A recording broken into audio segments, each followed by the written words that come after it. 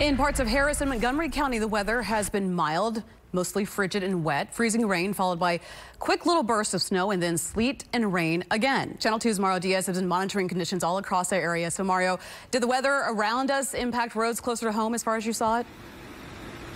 Sion, the short answer there is yes. There's no doubt we saw some challenges present themselves, especially when this storm started to flex its muscles shortly after sunset in parts of Harris and Montgomery County. But those conditions quickly melted away. A pair of boots and a pair of gloves. We found Cole Vogel seconds after making a purchase, a fitting fashion statement in response to what he was seeing north of the city. I was in Houston earlier today and it was about 40, and by the time we got back to Conroe it had dropped 5 or 6 degrees.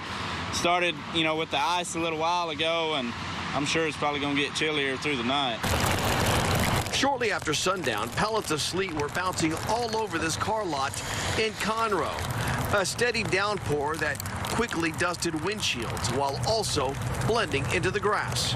The speed limit says 30, try to drive 20. Alejandro Beltran was taking things easy after being taken aback with what his part of Texas was looking like tonight. It kind of surprises me, to be honest. I don't really expect to see snow too much on this side, Some 25 miles away in Tomball, the scene was much different later into the evening. No signs of sleet or snow. And with temps just above freezing, no ice on the asphalt. The roads have been good, and I haven't seen too much traffic. We caught up with David as he was heading home from church. As you heard, not much traffic was visible. But what he and his wife, Tori, did see on their way to service was plenty of sleet. So I didn't expect that much snow, but I was actually surprised when it started sleeting outside, and we were on our way to church, like you said, and I thought, is this crazy? Should we go back?